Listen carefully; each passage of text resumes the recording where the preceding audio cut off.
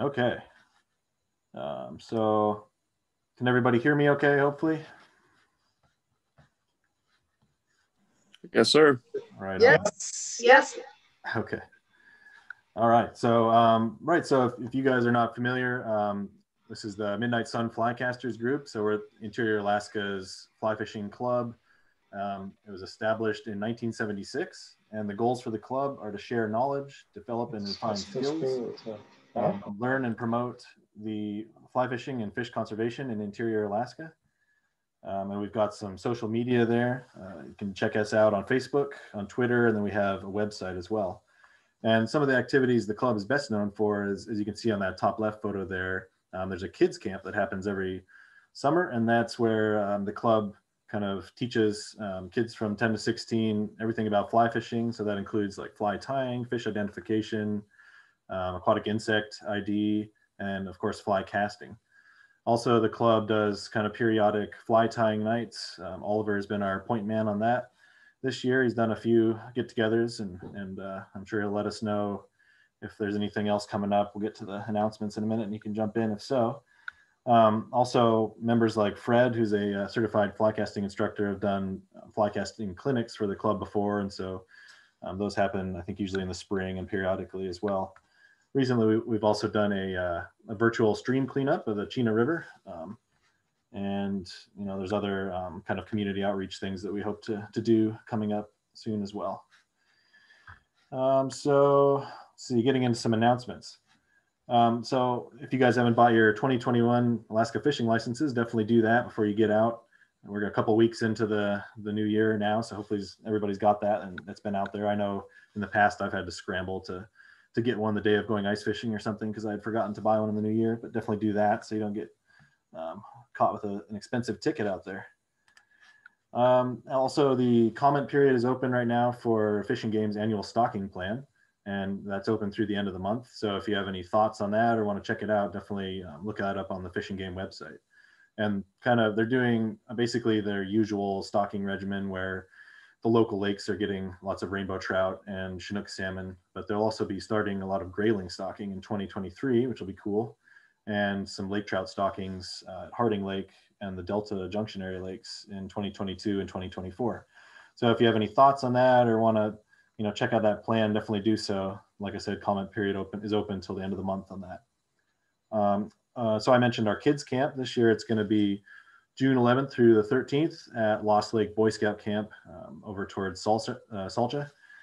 And the applications are open for that. You can find those on our website if you know a kid that wants to take up fly fishing and learn all those skills. It's a great program. Our February meeting next month will be February 10th. That'll be 6:30 p.m. Also a virtual meeting over Zoom.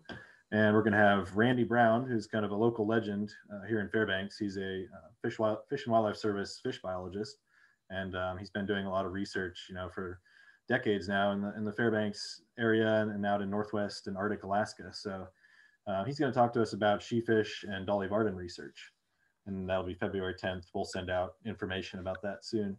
But he's a very knowledgeable guy, and I think it will make for a great presentation. So I'm looking forward to that. Also coming soon, we're going to have an online membership purchase option, which has been lacking for a while. We've had like the mail-in option and that. So we'll get something going online so people can more easily renew their membership. And then we might do a limited merchandise run using this new design here, which is a sheefish and kind of our background that we've used in the past with the midnight sun and some boreal forest trees there. So I'll go ahead and open it up to Will and Oliver and anybody else that might have any other announcements. Oliver, I don't know if there's any fly tying night announcements coming up or anything like that, but if anybody wants to jump in, you can do that now. As far as fly tying, can everyone hear me? Yeah. Okay. As far as fly tying nights go, I'll be willing to set more up. We just really haven't been getting a ton of participation. I know that the most recent one was probably because of the holidays. I'm not too worried about it, but yeah, I mean, I can set them up. I just, you know, we it's no fun if it's just me and Will and Yeah, I hear you. Will from Big Rays. So I hear you. yeah, I will. But I'll you know, I'll keep setting them up. Big Rays does them every Wednesday. So, you know, they've brought in a couple guys that aren't involved with Midnight Sun as well for a couple of the places, or for a couple of the meetings, and I've had a few buddies show up too. But yeah, no one from Midnight Sun has actually shown up to one yet. So yeah, we'll set them up. Maybe we could do one at Hoodoo, or take the back room at Black Spruce Brewing Company. So, you know, the people that don't tie can at least come out and hang out and have beer. So I'll work with them and see if I can't get something else set up. That sounds great. Yeah. Cool. Just do it at as much as you want. If people aren't showing up, I certainly wouldn't ask you to run it unless you want to. So, but that, yeah, something like the Black Spruce would be cool because you can kind of distance from people a little bit, and they do have, I think they have some benches and tables that you could put vices on back there, maybe with like some cloth or something so you don't damage their bench, but that could work nicely. Okay, anybody else have anything? Will, Fred, Dave? All right. Okay, so I'll go ahead and move on to the presentation. So today I'll be talking about Beyond Trout, fly fishing New Zealand. So I was lucky enough to spend 3 years over in New Zealand doing my PhD in freshwater ecology. And, you know, having that long of a time over there, I was able to dive into some of the fishing opportunities, or I should say a lot of the fishing opportunities. And so, you know, many people know that New Zealand's kind of an internationally known destination trout fishery, but there's a lot of other species that are really, really fun to go after, great game fish. And so I'll be talking mainly about them, but also some trout today. And I know the club has had people talk about New Zealand fishing in the past, and they focused on trout. So hopefully this will be some new material for folks that may have seen those presentations in the past. So here's kind of an outline of what I'll be going over today. I'll talk a little bit about the New Zealand geography for those who aren't familiar with the layout of the country. I'll go into some saltwater fly fishing opportunities. I'll talk about the freshwater fly fishing, including the trout. We'll go over some regulations, licenses, and then information about guides, some just general fishing tips, and then some travel tips. So, so here's where we are in relation to New Zealand. You can see us up there in Fairbanks, the top of the screen, and then all the way down there at the bottom of the world is New Zealand. And of course, right now it's their summer and our winter. So given that, it's quite a nice place to go for a destination fishing trip during our long Alaskan winters. It's a awesome place to go to, and you know, kind of there's some semi-tropical areas that can get really warm and nice down there for a winter trip.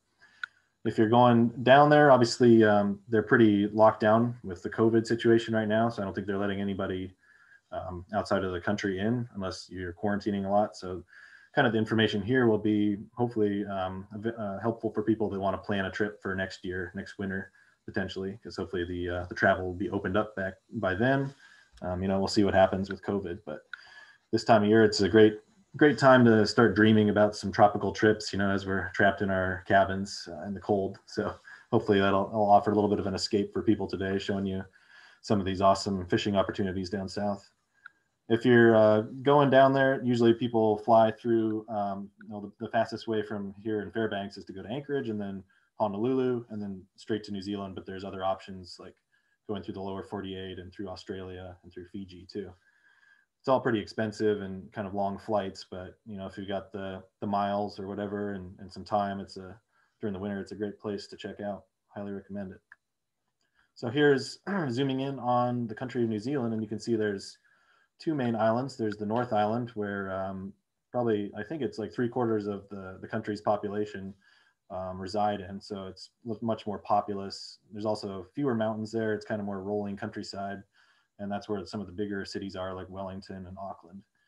And then the South Island of New Zealand has, you know, only a quarter to a third of the population of the country. So it's much less populous. And there's a lot going on down there. That you can see kind of that spine of mountains along the middle of the island. So those are the Southern Alps, and it can get quite mountainous. There's also that really green patch that's kind of narrow on the west side of the island, and that's the New Zealand or the West Coast rainforest. And then on the east side is kind of arid plains and rolling hills. The North Island, I guess I should mention, is known for its volcanic features as well, whereas the South Island has less of that. But there's a lot of cool stuff going on there, and I'll kind of, so when I was there, I lived in the South Island in Christchurch. If you can see my pointer, it's this little kind of nub that sticks out from the South Island on the east coast there, kind of midway down. It's right near there. So I didn't spend a lot of time on the North Island, and there are a lot of good fishing opportunities there, but I never really fished up there. There was just so much to do in the South Island. So that's what I'll be focusing on today for the most part. So just giving you guys an idea of what the landscape's like there. Here's some pictures from the North Island, and I won't go into this. This is about all I'll show, like I said, from the North Island, because I didn't spend a lot of time there. But you can see on that top left there, there's a lot of kind of rolling pasture land. That's actually the Hobbit movie set there. Then the bottom left is Tongariro National Park, where there's a lot of volcanic features, some really cool hikes there, still some active volcanoes and geothermal spots. You can see on the kind of the top middle picture, there's kind of some rainforest with ferns and that sort of thing. So you see some of that in the North Island.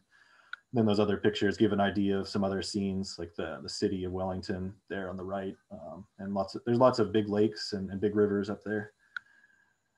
And so that's about all I'll say for the North Island. The South Island, which is my stomping ground, or was when I was there, has a lot of diverse landscapes. So like you can see on that top left there, you get these kind of scrubby river bottoms, lots of the native beech forest, and then it goes up to these beautiful Southern Alp mountains that are often snow covered. The biggest mountain in New Zealand is Mount Cook, which is around 13,000 feet, which doesn't sound too high, but when you think about the edge of New Zealand, obviously is sea level, so the country has quite a rise to it to get up to that high point. So there are some really nice craggy mountains there. And then the next photo down from that on the left, in the middle far left one, is one of the west coast of New Zealand rivers, that's kind of what people think about when they hear the international trout fishing destination of New Zealand. You see these kind of these rivers that look like gems, that beautiful green water and the dense forest. And so that's one of the iconic New Zealand scenes there. There's also that bottom left-hand picture kind of shows some tussock grassland, pasture land that's more typical of the east coast of the South Island. You can see that orange hut with the mountains around it. That's one of the public use huts that New Zealand has, and there's hundreds of these huts that are distributed around. So sorry about that. My dog's making a weird noise. Also, there's the north end of the South Island that's all kind of semi-tropical, and I'll talk a lot about that when we talk about the amberjack fishery coming up. That's that top middle photo up there. And there's just some other scenes. There's pasture land. There's a lot of limestone and caves. There's some cool jungly looking West Coast areas there. And I'll get more into that as we go. So first, I'm going to talk about the saltwater fly fishing opportunities in New Zealand. And these can be found on the flats, of course. There's reef fishing, and then also river mouths are a common place to go saltwater fly fishing. And most people fish on the salt from the shore, but there are boating opportunities, particularly on the flats fishing for the amberjack, which I'll talk about, where you can really have an advantage if you're in a boat. Saltwater fly fishing isn't too popular with fly anglers there, except for this amberjack fishery, which is kind of an underground flats fishery that's just starting to get a lot of exposure. It's only been around for about 10 years or so, and now it's starting to get some exposure with international anglers. And usually people are wet wading, so just shorts and wading boots. But if it's cold or you're going in deep or whatever, you can use waders or a wetsuit. Right, so I'll talk about the amberjack first. In New Zealand, they refer to them as yellowtail kingfish. And these fish are pretty widely distributed. This subspecies that occurs in New Zealand, you can also find in Australia, South Africa, along the coast there. A lot of the Pacific Islands, but there's similar species throughout the world, basically. They're kind of like a tuna-like fish, basically, very fast, streamlined. For this flats fishery in New Zealand, a really nice fish is a 50-inch, 30-pound fish, which is pretty much what that one is in the picture there. Most of them are smaller than that in the flats, although they do get much bigger, but they don't often come into shallow water, the really bigger ones. These guys are predatory, so they're chasing bait fish and sometimes invertebrates in the shallow flats. And if you're fly fishing for them, you're going to want a 10 weight or a larger fly rod and reel. Lots of backing because they're so fast and they take out a lot of line. So probably 300 yards of backing if you can get it on there. I'd say 30+ pound test tippet if you're using that. And their acceleration is so intense that you do probably want like a shock tippet or even something like 50-pound test on there just to make sure you don't lose anything. That's when I was fishing, that's what I would use. I would just go big because they aren't particularly leader shy unless it's super clear water and they're getting pressured a lot. So you can get away with some really heavy line, and then you can kind of have that peace of mind that they're not going to get away. Also, if you're catch and releasing these fish, the heavier the line, the less time you're going to have to fight them, and the less exhausted they're going to be, and the better chances of survival post-release. So yeah, you're definitely going to want the heavy-duty reel with a really good drag. Like I said, they really take off, really fast acceleration, lots of runs. It's a very exciting fight. And for these guys, we're using large poppers or streamers, typically floating line, maybe with like a split shot or maybe a little bit of sink tip on there, but it's the flats. So, you don't need much sink to get down to these guys. You can see an example of one of those streamers in the fish's mouth there. And yeah, they're incredibly fast and hard fighters. So that's why they're such a popular fish to go after. And it's cool right now because this fishery is not super well known. Like I said, it's just starting to get kind of international interest. So, it's kind of a neat underground fishery in that way. So on the South Island, the season for going after these guys is December through March. They kind of range down to the north end of the South Island during the summer months in New Zealand, which is December through March. And kind of the focus of the fishery is Golden Bay, which you can see on the map there, kind of pointed out by the arrow on the north end of the South Island. The kingfish are distributed, around the coast on the North Island pretty much year round. And I don't know too much about the fishery for them there. I haven't heard as much about it, but you could potentially get them, any time of the year if you found a good spot on the North Island. But most people go to this Golden Bay in the South Island. And it's a pretty cool fishery because you're looking for these stingrays that are moving around the flats. And the kingfish are ray riding is what it's called. And so these stingrays, which they're giant stingrays, they can, I think they probably approach 100 pounds, some of them. They're just kind of cruising around, trying to, find bait fish and prey in the mud of the flats. And these kingfish basically just follow them around and wait for them to spook, prey out of the mud, and then those kingfish will pick them off. So it's called ray riding, and it's helpful for the fly anglers because it's really easy to spot the stingrays, whereas the kingfish blend in so well. It's pretty hard to find them. So all you have to do is look for these rays moving around on the flats and hope that there's some kingfish that are associated with them. And sometimes there won't be, and sometimes there might be 3 kingfish, following one ray. So it's pretty exciting and a pretty unique fishery. Also, if there's not a lot of ray activity, you can look for bait fish blowups, places where bait fish are breaking the surface, and that's a good indication that there might be some kingfish or other predatory fish you can catch on the fly. And for this fishery, like the sandy and lightly weeded areas are best. And you're going to cast in front of the rays and into any bait fish action. And then you strip your fly back as fast as possible. These fish are so fast that you want to really move that fly to catch their interest. And some people will even like stick the rod into the crook or under their armpit basically, and they'll strip with both hands to get super fast retrieve because these fish are just, the faster the fish are going and your fly's going, the less chance they have to kind of examine it and decide that they're not going to hit it. So they just instinctively commit if it's a really fast retrieve. So that's the way to do it. And for this one, you want the really calm and clear water. That's pretty critical for success. Although you can do okay as long as you find those rays, because you can see them even if it's windy and not that sunny out. You can still spot the rays because they're so big.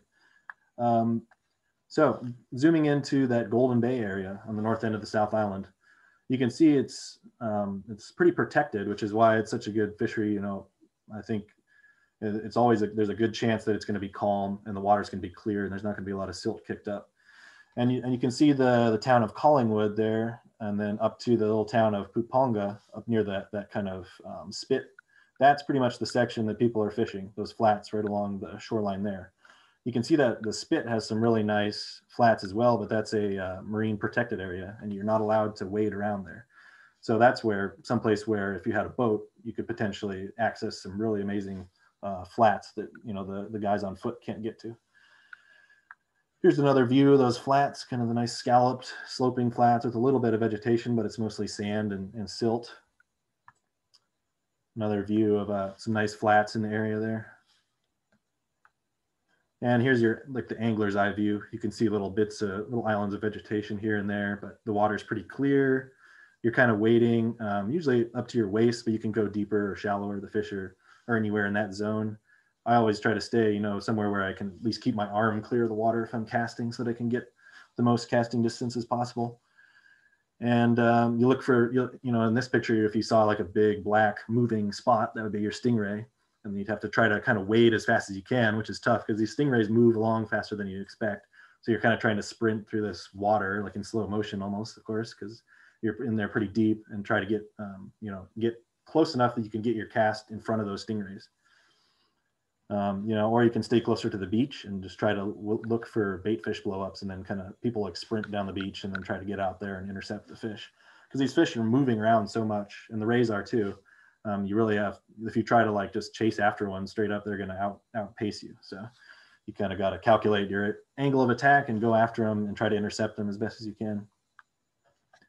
So here's some photos I stole online, because I didn't have a lot of good photos myself of some of this, because I was busy fishing rather than taking photos. But this is, those flats, and kind of an example of what you could do with a boat. You could get away from the main crowds and access some good spots. And it does require some pretty good distance casting, and if there's wind, it's tough too, unless you can really time your runs well to intercept the fish so that you don't have to cast too far.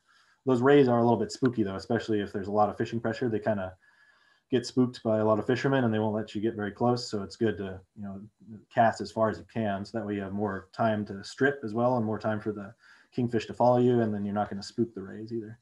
And while you're doing this flats fishing, there's also rays that are buried in the sand. So people say you should shuffle your feet rather than taking big stomps, so that you kind of let the ray know that you're coming with that shuffling, rather than stepping right onto it and receiving a sting, which would be bad. So here's some more photos I stole from different YouTube videos and whatnot, given the attribution of the videos there. But this shows what those kingfish are doing when they're following those rays, and kind of what you see as a fisherman. It's pretty cool, and it's pretty exciting when you see those fish riding one of the rays, and you've got a good chance. There's some nice YouTube videos of that too. Here's a couple of photos that from my own fishing out there, and you can see very shallow, nice clear water, a little bit of chop, but not enough so that you wouldn't be able to see what's going on below the surface. That one on the right side, you can see there's a nice drop off there, and that was a pretty productive spot where rays would be coming in out of the deeper water, just onto the edge of that shelf, and then those kingfish would be following them. Here's a picture of a friend hooked up to one of the fish. So yeah, it's pretty exciting, and you're just wading around in a tropical paradise for the most part, so you really can't beat it. So it's a really fun time. There are just a couple last pictures before I move on. So here's some of the examples of the flies that we use on the left there. There's one of those big poppers on the bottom, and then a big streamer on the top. And there's a couple fish that I kept for the dinner table. They're very good eating, but you want to bleed them out because they do have a lot of blood. They have a lot of aerobic muscle, so you want to get that blood out of there. Super good eating, kind of almost somewhere in between like a white meated fish and tuna. They're super good. Okay, moving on to the next species. So this is a kahawai, and these are kind of like mini little amberjacks. They look similar.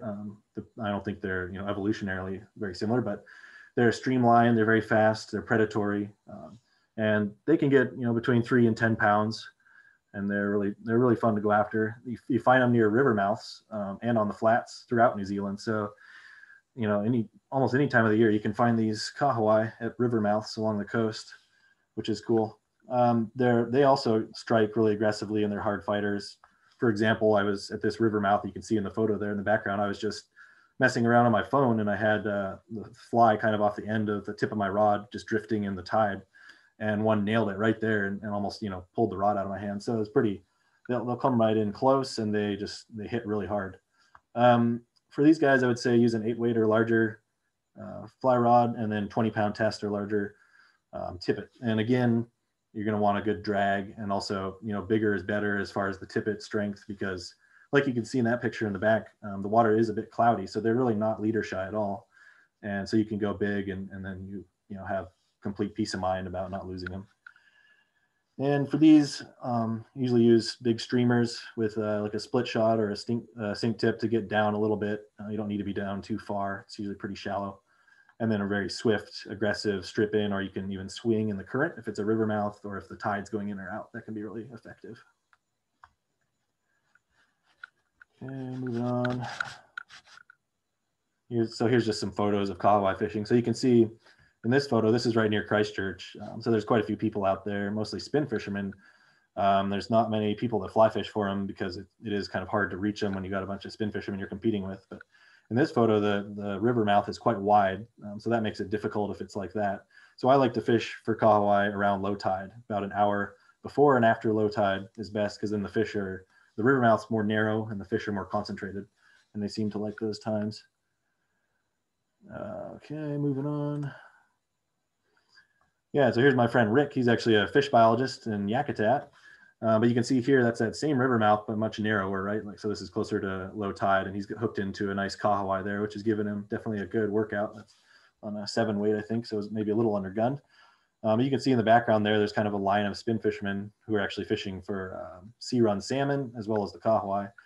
And we found that, like, getting away from the combat fishing was good, because you can't cast as far as the spin fishermen. So either like wading out in a wetsuit or wet wading or whatever to get away from them so you can cast out and get a chance at the fish is a good way to go. And it seems like the kahawai kind of have feeding frenzy. So there's like a 20-minute period where it's just amazing fishing. You're catching one almost every cast if you got your line in the water. And then there's a lot of slow periods where you might pick up one or here or there. So if you can kind of get things dialed in at a certain river mouth, you can have a lot of success. Like I think I got 7 of them in one night. And then I also got skunked, a fair number of times. But yeah, even if you're like in with the spin fishermen during the feeding frenzy, which usually lasts about 15, 20 minutes, you're still catching them because there's so many fish in there and they're so aggressive.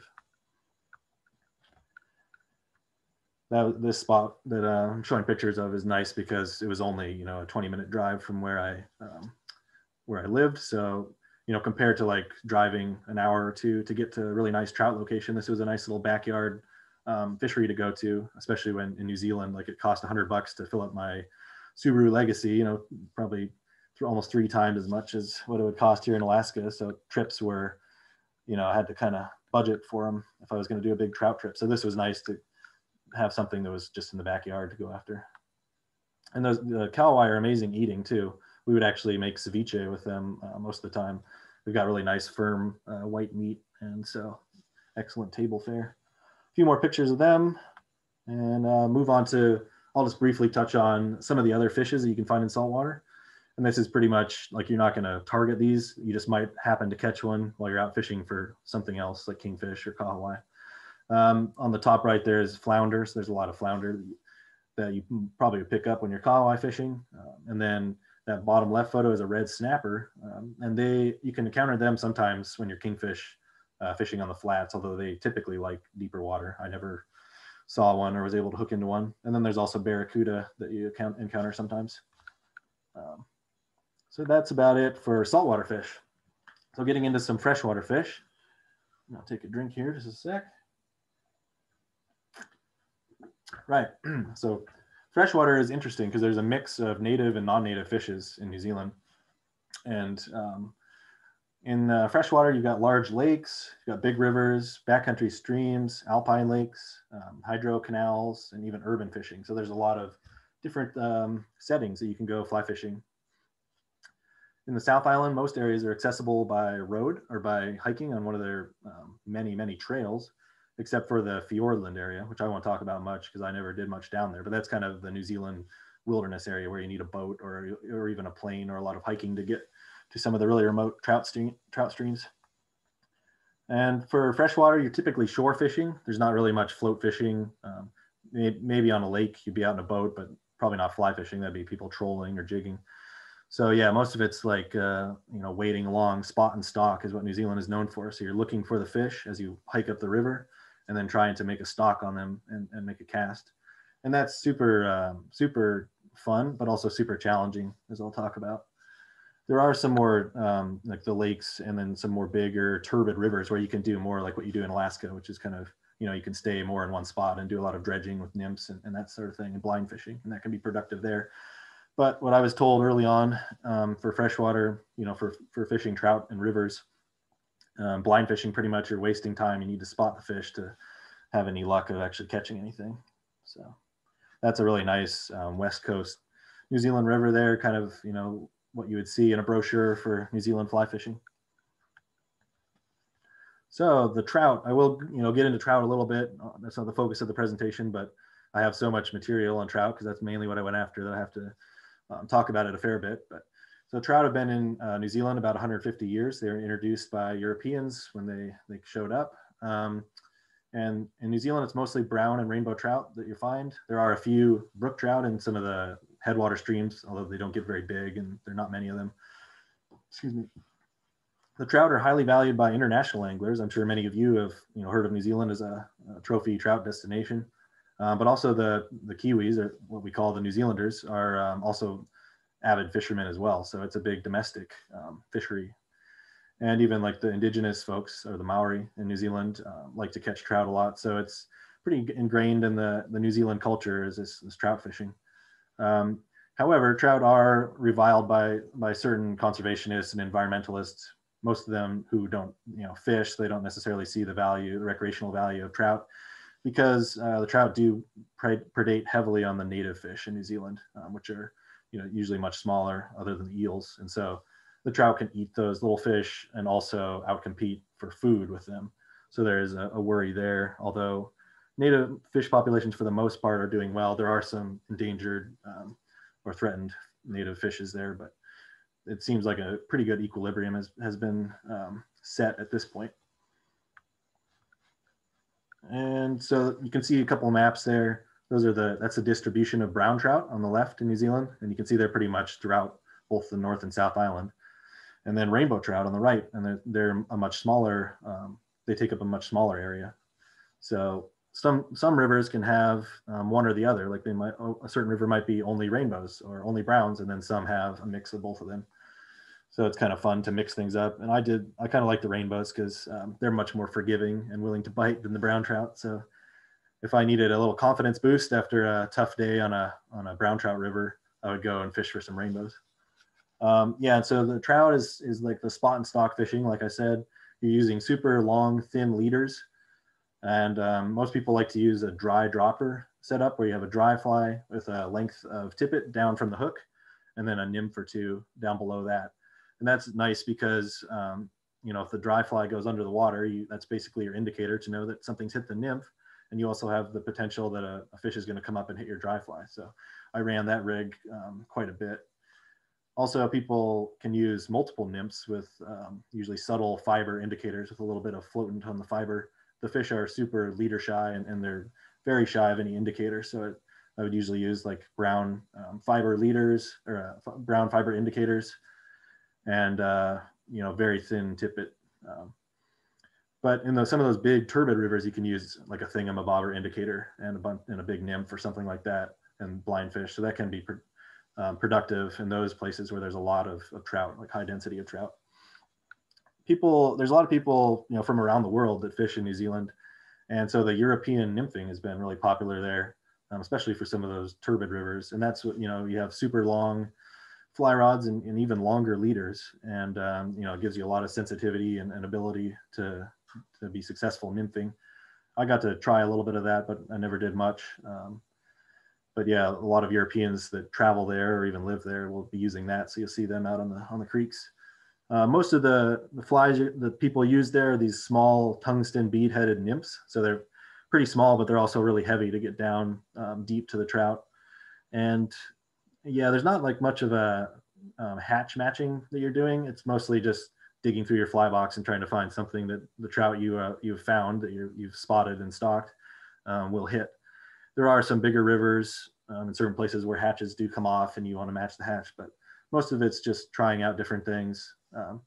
And then there's also, if you get real lucky, you can find fish that'll hit cicadas, because in New Zealand, every summer there's a big burst of cicadas that emerge basically. And, you know, like in the lower 48 in the US, we get cicadas every few years. There's a big year, but in New Zealand, every year is a pretty good year. And then some years are better than most, but yeah, so that you can get cicada flies, and sometimes, especially the rainbows, will hit that, and that's really exciting.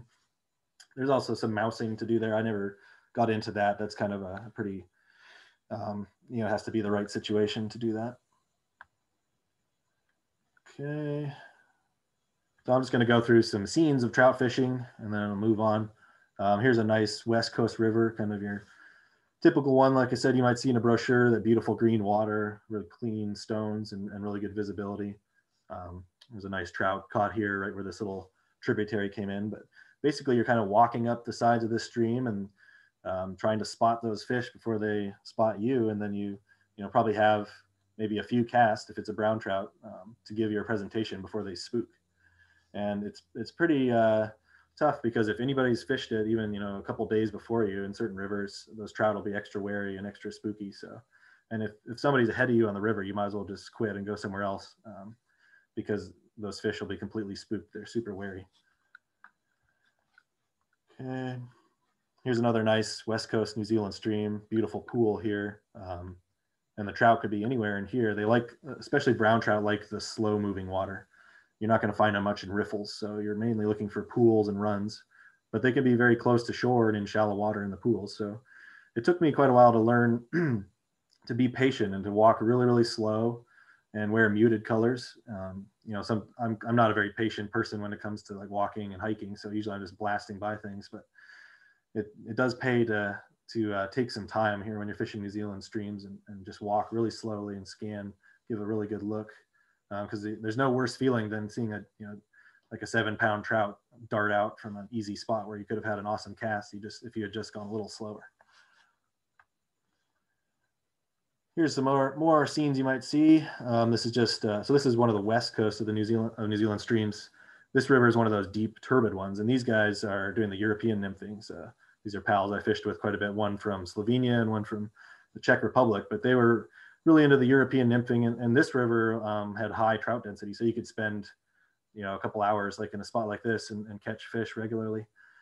And I'll say that they probably caught 2 fish to every one of mine, or better, with their European nymphing technique compared to me with just a indicator and some nymphs. So it's definitely an effective method if you can get good at it, and if you want to buy all that extra gear and fly rods and stuff. Here's some more photos of different New Zealand streams. This one is really beautiful on the left here. It's one of those West Coast streams. And at this point, it was too deep to wade up through the stream. So we actually had to climb up the cliffs there on the side, and then we were able to get back to the river about a quarter mile up. But, doing something like that where you do a little bushwhacking, that can really get you beyond the competition. And if you can find some trout that don't often get pestered by anglers, then you'll have a great time. That photo on the right there is of my dad. He's found a nice brown trout.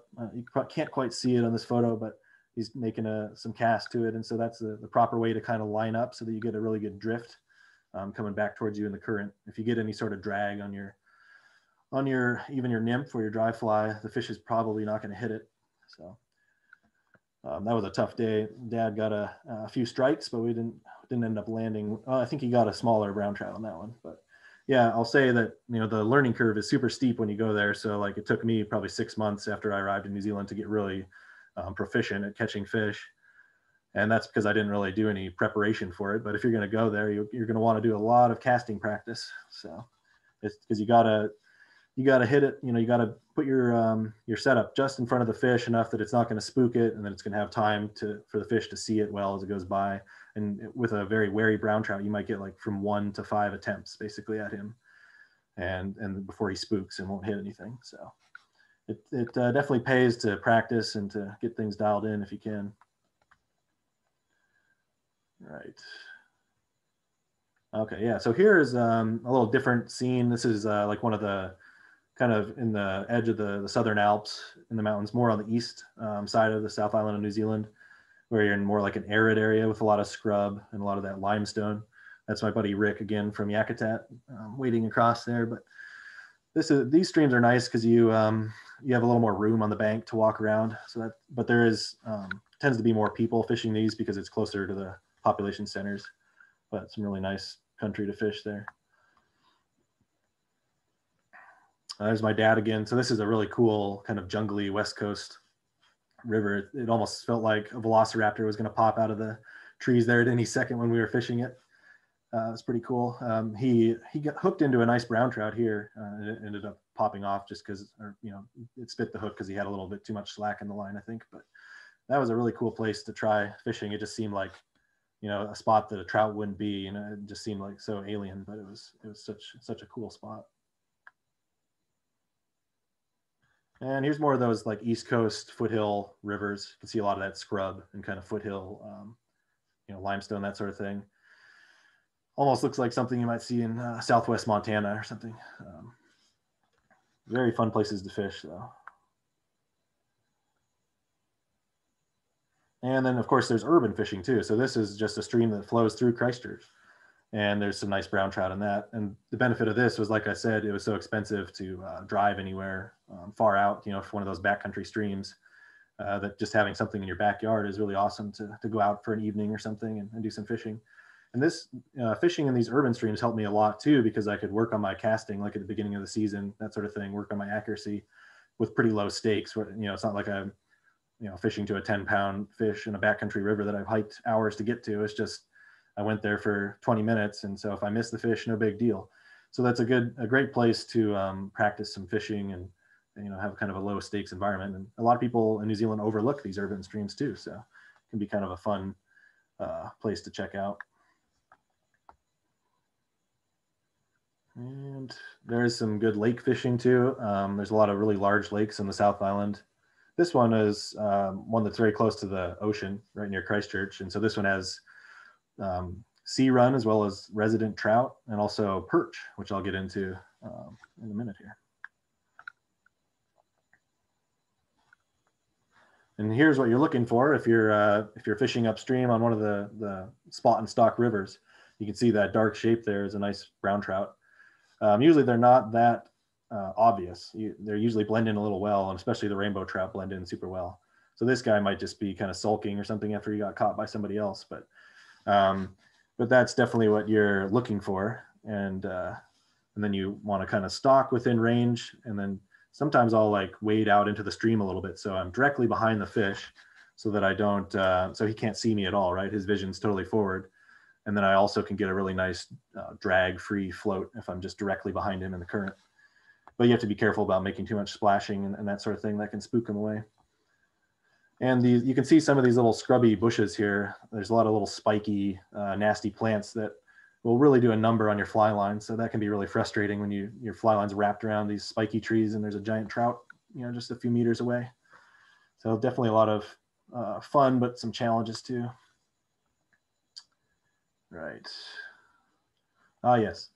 So these guys, this was actually in Mount Aspiring National Park where we saw these, and it was about, I think, a week before the season opened. So of course they were just sitting there kind of flaunting their freedom right along the trail. But this is what you're looking for as well. This would be a very hard presentation to make on these fish because that water is so clear and shallow. They pretty much spook at any touch of your leader or anything on the surface, but it's fun to see them in water like that.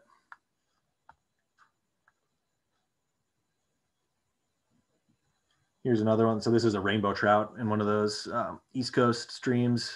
And if you can get up on a high vantage point like we are here, the trout aren't going to see you and you can see down into the water better and then kind of plan out your stock on the trout.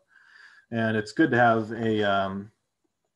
a buddy along too. Like I usually like to go in a team where one person's fishing and then the other person's kind of trying to spot the fish for you.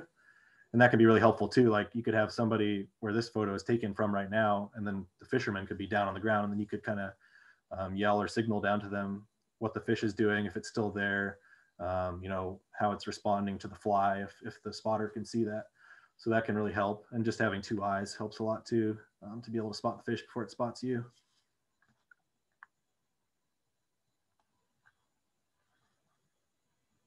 Okay, here's one more fish there. You might be able to see him just behind one of those big boulders. You can see his green head and brown body, and that's a very typical spot you would find a fish. This is a great spot here because there's a little bit of current, so he's probably not going to see you because of that distortion on the surface, because of that movement in the water, and he's nice and shallow, and that would be a real easy little, probably you could just kind of loft your fly over to him and he would hit that. So that's kind of perfect what you're looking for.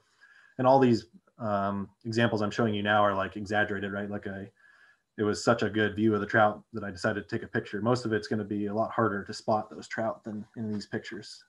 And after, you know, a day of fishing these streams, you kind of get what I call trout vision, where you can just start naturally seeing them really well.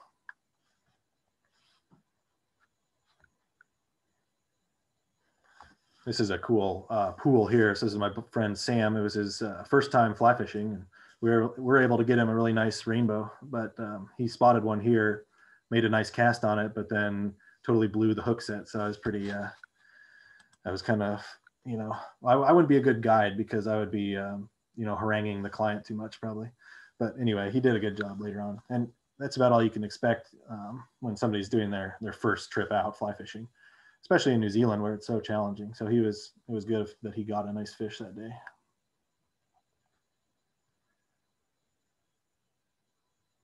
Here's my dad.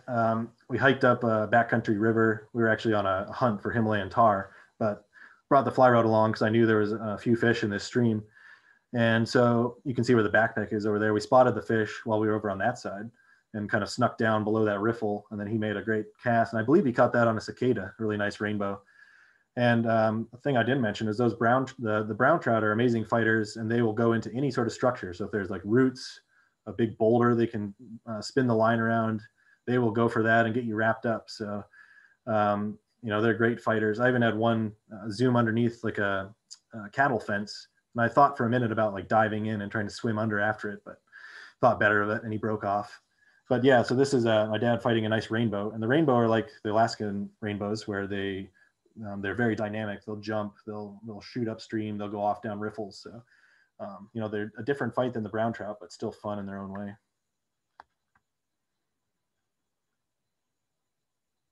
And sorry, the slides are lagging a little bit. I love this photo. So he got that fish. That was his first big one of the trip. He was pretty stoked about that. A really nice rainbow. And a cool setting too. We were hiking miles into this river to hunt. So, all right. Oh yeah. Okay. So, and then this one, here's one of the really nice rainbows a friend and I got.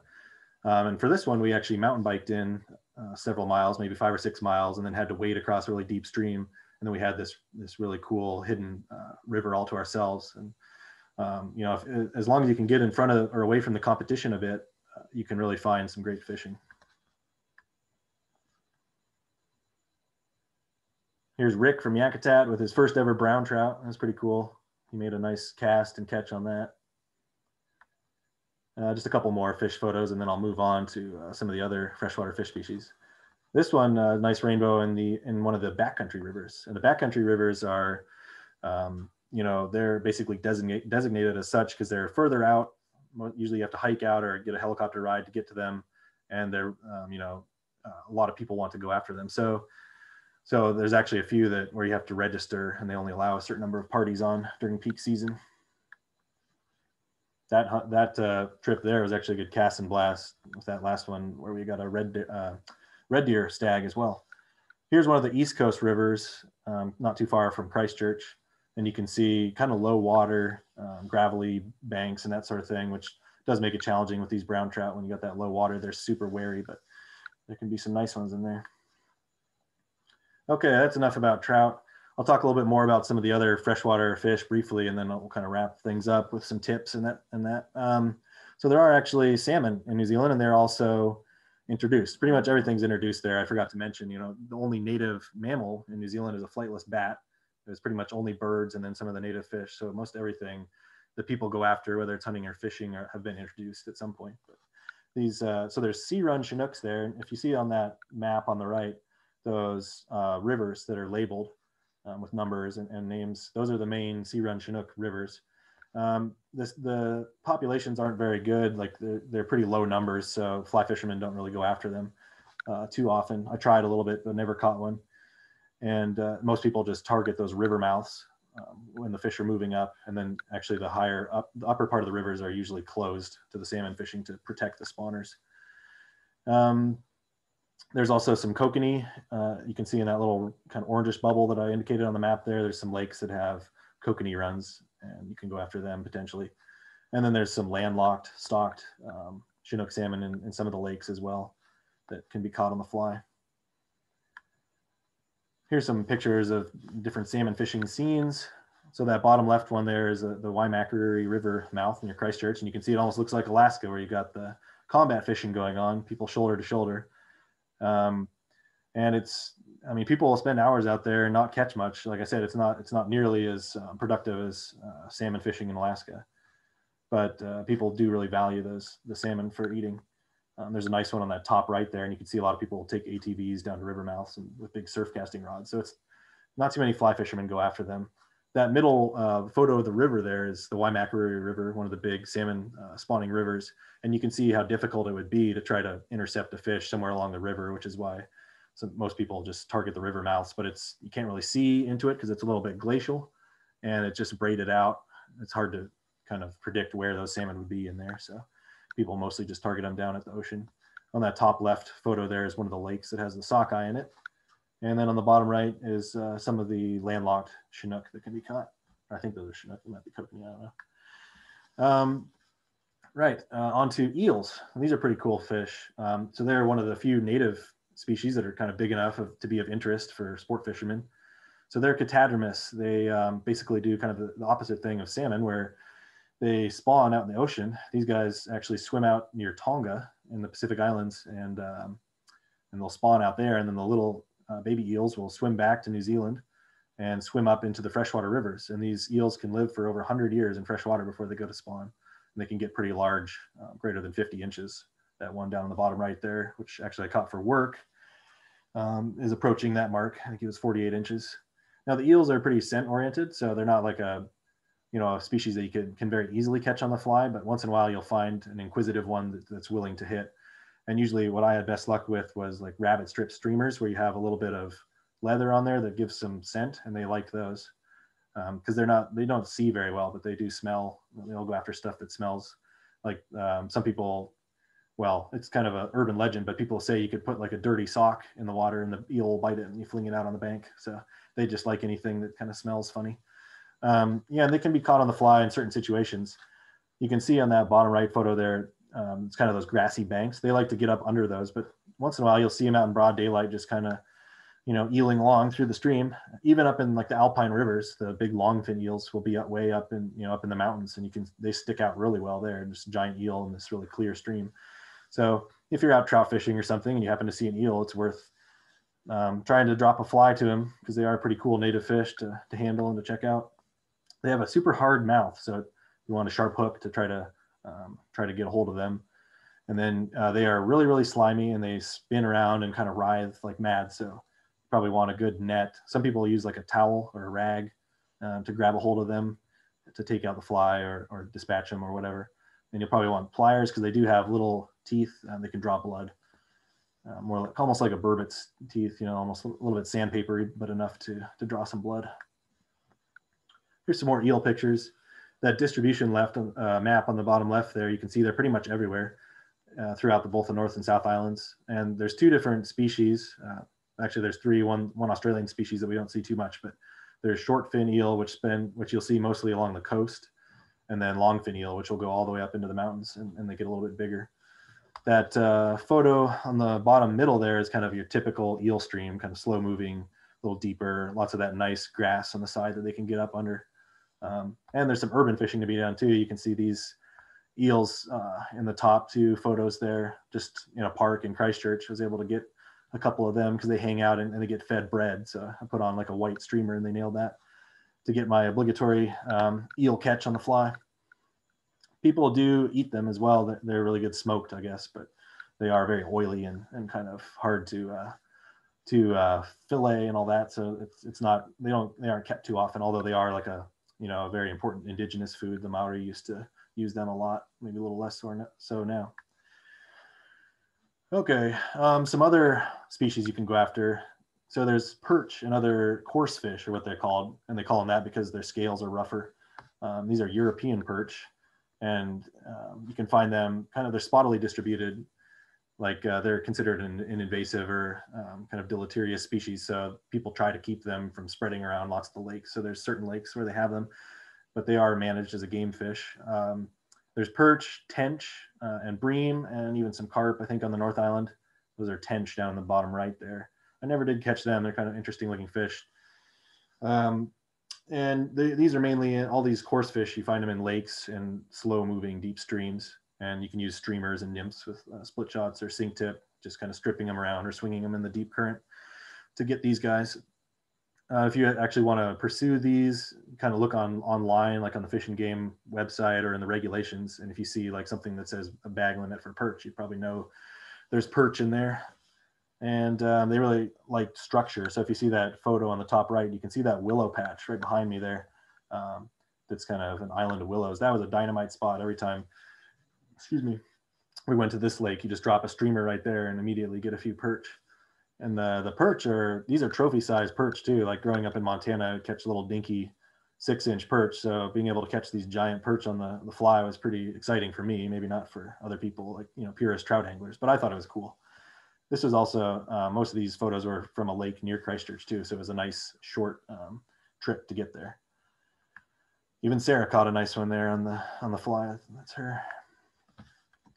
Here's some more perch fishing photos. You can see kind of nice wading situation, and you're just casting to structure, and there's like a river channel that flows through the lake there.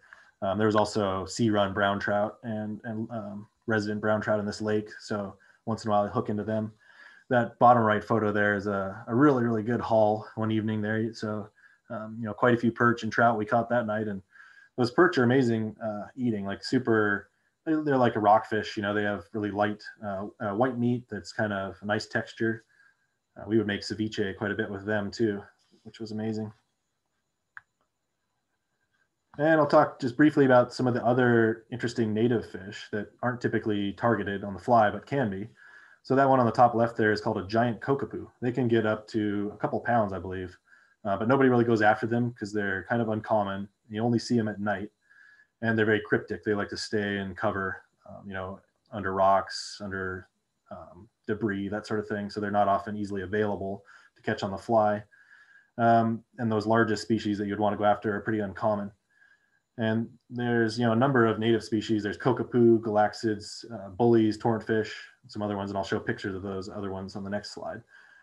They can be caught on the fly, and what you would do there is you'd want to go out mostly to the west coast streams, was where I've done it, with a headlamp, and just kind of wade around at night and try to spot these guys. And they are pretty docile when you find them at night. Like for research, we would just go out with a hand net and a headlamp and just kind of wade a stream, and they would just sit there while you could just net them with a short-handled net. So I also, tried a little bit with some of the smaller kokapu on the fly at night by headlamp, and they were readily biting little nymphs that I was dabbling in front of them. So I think there have been a few people that have caught these giant kokapu on fly, but you definitely would need to take a special trip and do a lot of planning because first you got to think about where they are. There's certain streams where they are, and then kind of set up camp and go out there at night and make sure you don't get lost. Because obviously on the West Coast, it's pretty jungly. It'd be easy to get lost out there. Here's some of those other native fish. So that top left one is a torrent fish. They like the really fast moving streams. And I believe they do have a part of their life cycles in saltwater too. So they're actually related to blue cod, which is a saltwater bottom fish species that's very popular to catch in New Zealand. That bottom left one is a bully. They look a lot like sculpins, and they kind of fill the same ecological niche where they're near the bottom. They're kind of small bodied, and they hide under the rocks. That top middle picture is bullies as well. And then those other photos are of galaxids, that's what they're called. And there's quite a few different species of them, some of which go out to, they have a saltwater life cycle as well, but they're all pretty small and not really notable for going after for fly fishing anyway. All right, so that's kind of overview of all those different fish species. I'll just go over a few tips for the regulations, the seasons there, and what you want to think about if you're going to consider getting guided. So you need a license to fish for the trout and the coarse fish, but you don't need one for saltwater species. But if you're fishing like at a river mouth, you want to make sure you're well out into the saltwater area if you don't have a freshwater license. And just like in Alaska here, you're always going to want to check the regulations for specific water bodies. They vary between regions and then also between rivers and lakes. The main trout season in New Zealand is from October to March, which is their summer. And the backcountry rivers and some of the more hard hit rivers like the Ahuriri River, which is one of New Zealand's best known trout rivers, that one doesn't even open until December. So it can be pretty short seasons for some of them. And then there are rivers like the one I showed with the European nymphing guys in the cow pasture. They're open year round. And those are nice too, because you can go, well, I mean, if you're just visiting, you're probably going to want to go there in the summer. But if you happen to find yourself there in the winter, there are options that you can go after some trout. As far as guides go, I'd say it's worth hiring a guide. And there's not a lot of guides, and I think they do charge a premium. But it's worth hiring one if you're there for just a couple of days and you don't have time to kind of like get into, like immerse yourself into the fishing yourself. Like let's say you're on a sightseeing trip there and the missus is going shopping one day and that's your day to go fishing.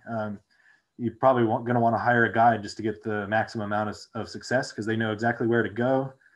They'll get you right to the spot you need to be and for casting, and they'll supply you with the best flies and all that. And that goes for trout and for the flats amberjack fishing.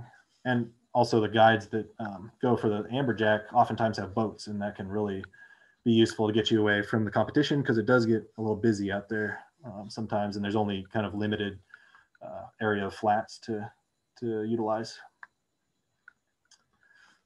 So just some general fishing tips.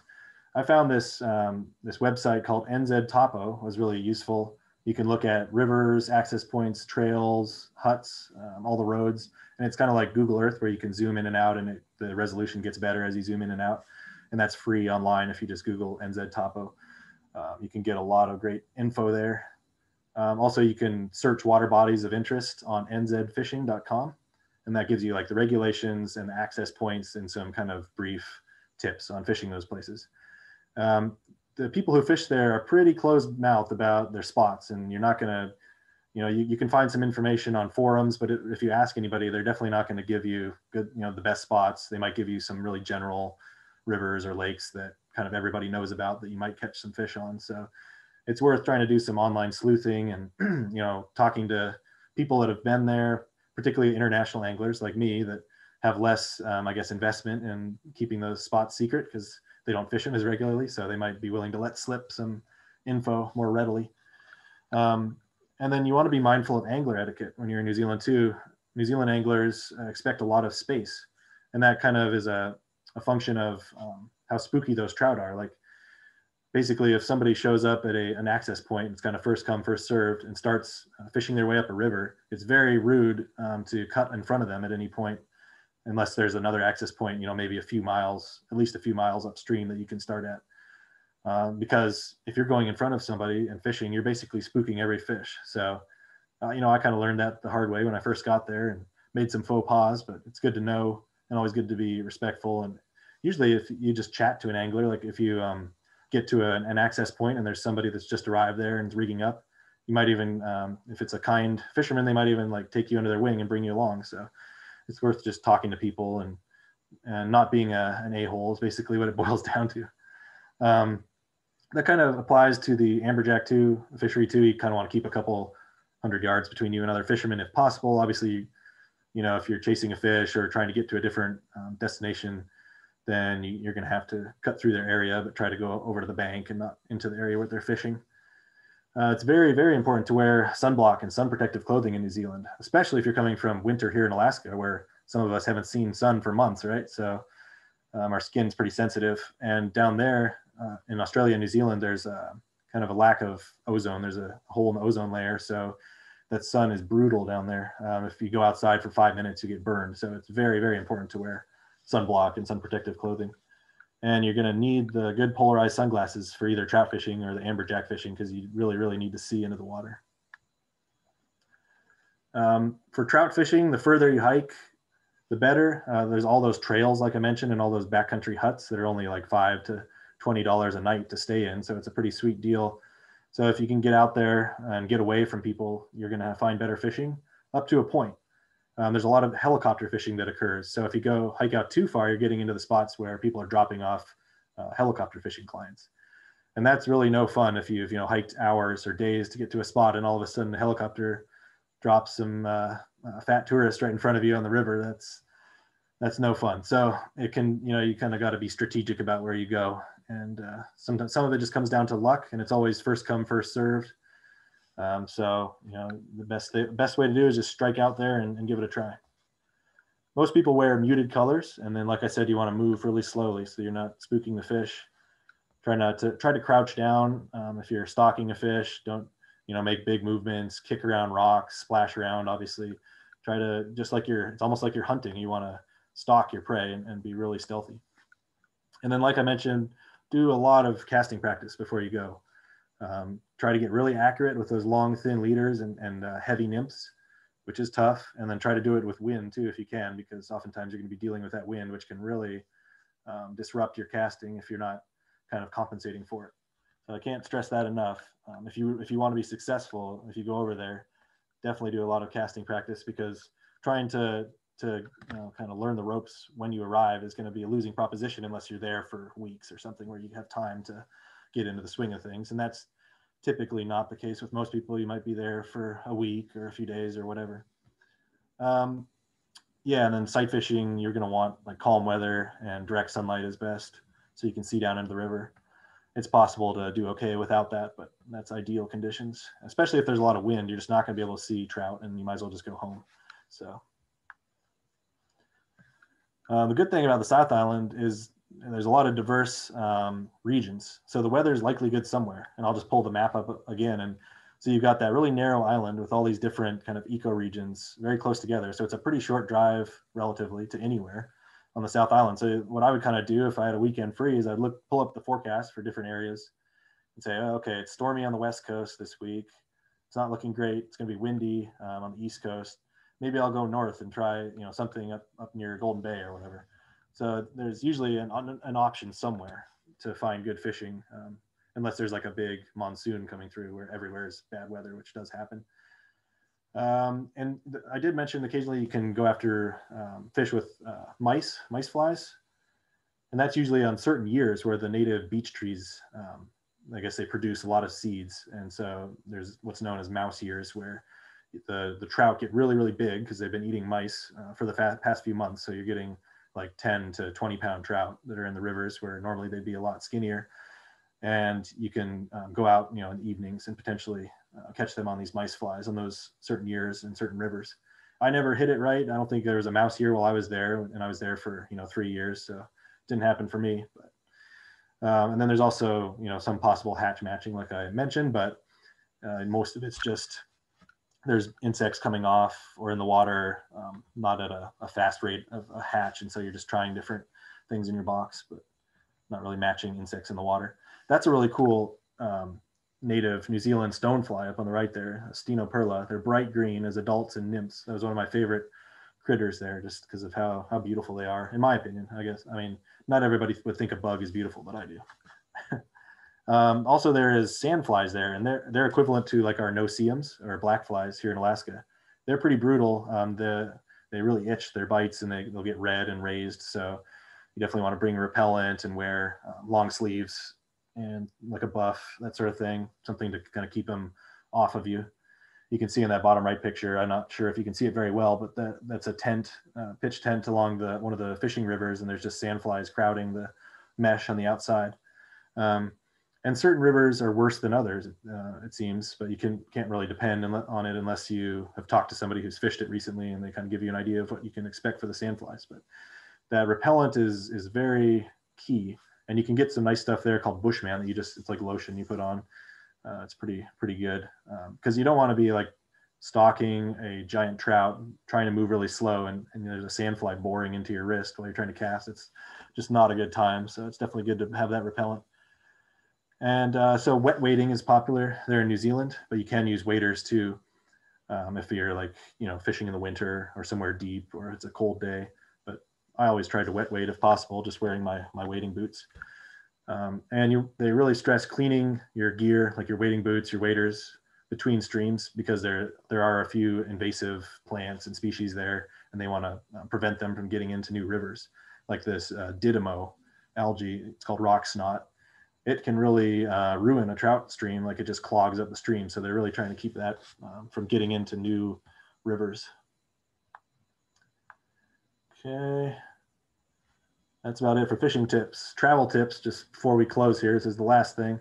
So if you can, I would say travel through Hawaii or Australia is the best way to do it if you're going there.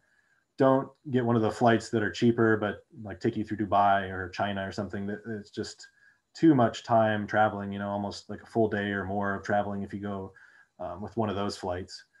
And so like if you take a flight through Hawaii or through Australia or even through Fiji, it's, probably 13 to 17 hours of travel between the flights and the layovers.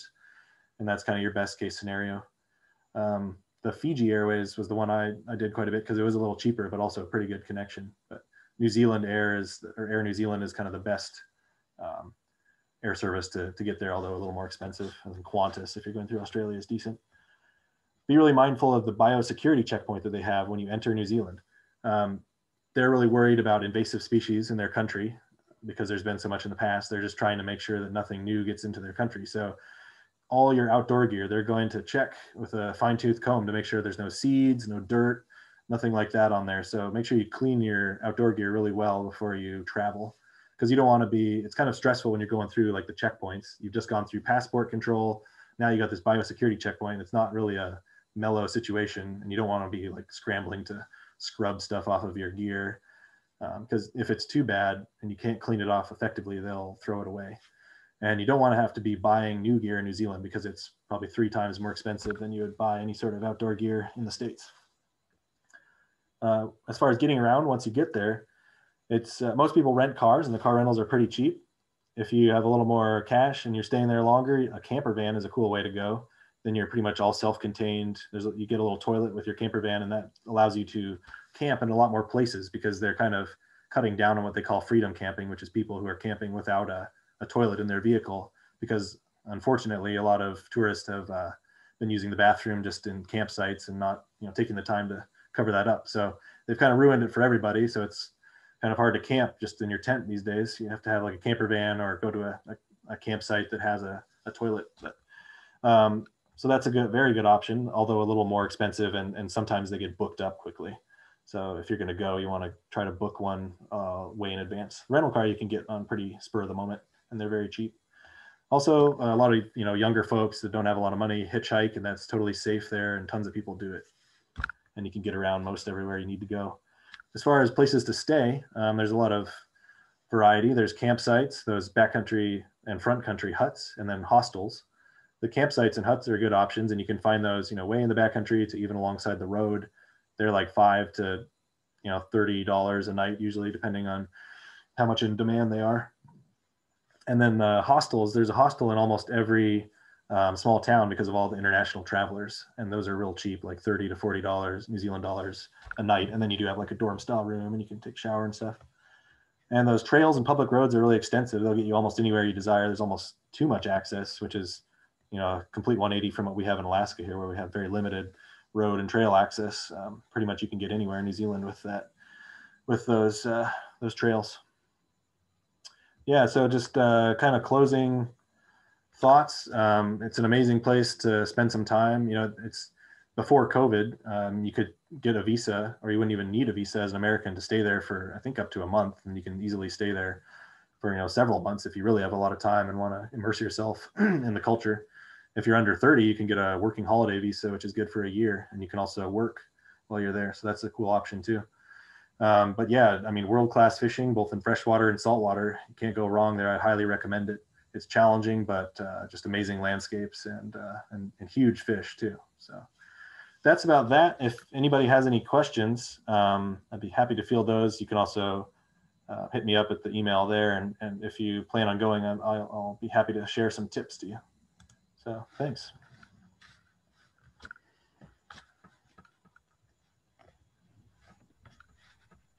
Hey, Kevin, this is Fred. Hey, Fred. I have to ask you where one photo was taken it was nice calm water early on, and there were 3 black cows Yeah. in the photo. It was West Coast River, you said. Okay. Yeah. Was it the one with the European nymphers in it? No, it was before that. Oh. With the cows? With the cows. Let me check.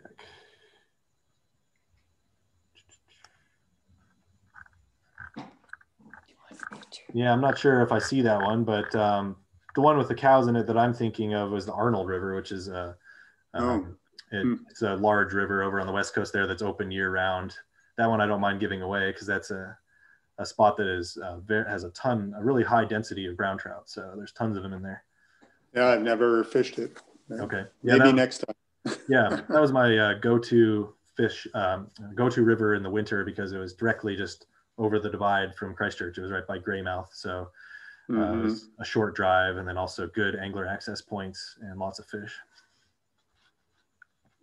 Yeah, thanks. Yeah. We need to get together for a visit as soon as this COVID will allow. Yeah, that'd be great. I'd love to hear more about where you've been there. Kevin, you may have covered this, but I had a question regarding public land, and you may have already covered this. I came in late, and not necessarily for fishing, but like if you were to try and go chase, whatever sheep tar, red deer and stuff like that.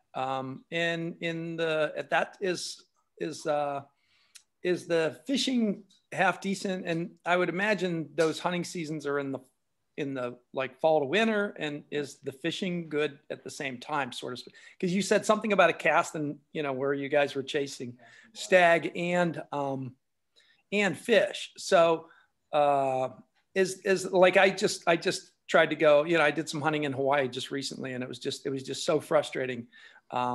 There's just so little public property, and it's just so the opposite of what we experience here. So I was kind of curious what New Zealand is as far as access is concerned and public property, as opposed to, it seemed like from what I've seen, a lot of it's private, ranches and stuff like that. But is there decent hunting opportunities also on public property? Yeah, good question. I didn't cover that. Actually, there's a ton of public land in New Zealand, and there's like big blocks of land that the Department of Conservation opens for hunting. And also most riverbeds have like a public access corridor. It's called the Queen's Chain. It's kind of a European throwback thing that got implemented in New Zealand, but basically you have a right of way to get to public lands by walking river corridors. And so if you just go to the Department of Conservation website and like look at they have an interactive mapper, and that shows you all their conservation lands and whether you can hunt in them or not. And then usually just get a free registration permit online for the area that you want to hunt. But yeah, actually the opportunities are really good. There's a few places like in Fiordland where you have to apply for a ballot hunt is what it's called. And then you get like a time period where you have to go there, but then you can hunt whatever you want during that time. But most of it's just open access hunting.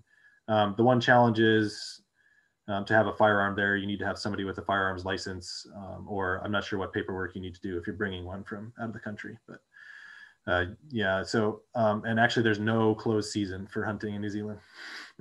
Okay. So we would go in midsummer for those tar, and that was my favorite thing to do, was a cast and blast where there was a little bit of hunting to do and a little bit of fishing. So there's a lot of places where that's possible, where you got a nice river that also has a lot of good game habitat. Okay. I know in Hawaii it's the same. You can't well, if you bring a gun in, you have to register within 24 hours and all this outrageously bizarre stuff regarding firearms. But so what I usually do is take a bow. Do you know if there's anything about bow and arrows? No, that would be a good way to go, because you wouldn't have to do any of that paperwork. I think you could easily just bring a bow or buy one there. You don't need a firearms license for that. So. Okay, cool. Thank you.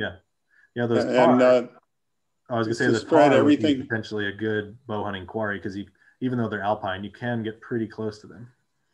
Okay. And everything you're hunting is invasive vermin. Yeah, that's right.